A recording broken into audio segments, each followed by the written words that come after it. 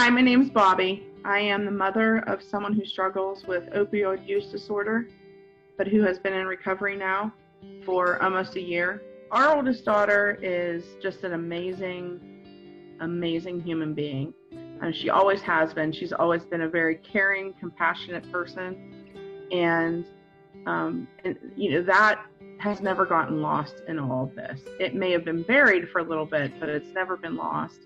The substance use disorder doesn't define her and doesn't strip her of what fine qualities she has as a person. As you're learning about addiction and what substance use disorder and OUD is all about and how it impacts their brain and why it is a disease, then you also can learn better ways of interacting with your loved one. Just having some sense of compassion for them and understanding that OUD is a disease, that it is something that can be treated and that many people do recover from all the time.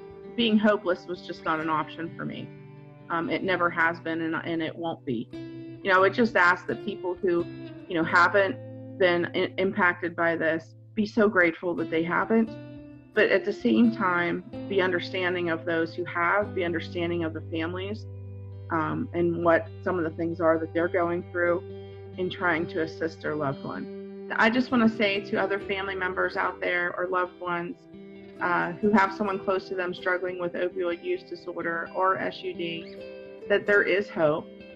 One of the things that has kept me going through this whole time is where there's life, there's hope. And that at times was all I had to cling to, because it's been quite a journey. But there's always, always hope, and you're never alone.